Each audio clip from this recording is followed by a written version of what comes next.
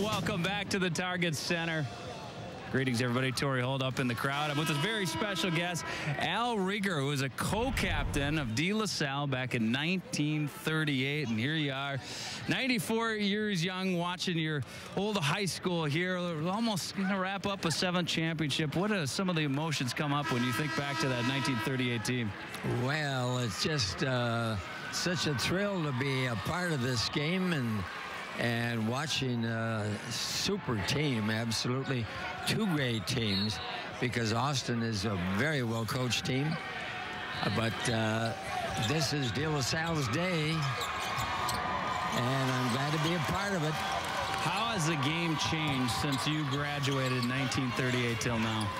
Well, in those days, the games would end like 15-13 or 12-10, and there was no one-hand shot.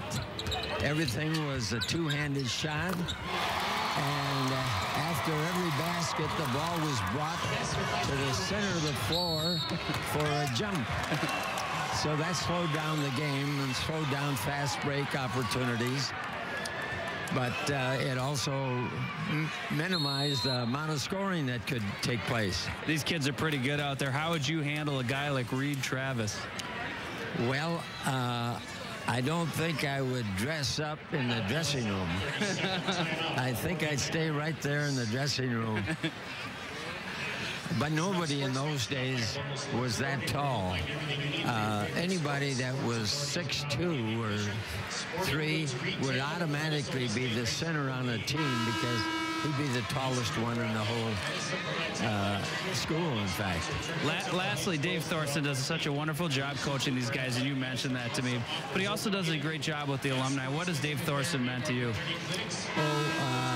To me, it's inspiration, and of course for the school, he's indispensable. He has generated such loyalty and enthusiasm amongst the parents and the students, so that it has become such a great school academically, as well as all the records that they are breaking with tonight's 3rd championship in a row for the basketball team. Al, it was a pleasure and an honor. Congratulations on being such a great alum of DeLaSalle High School.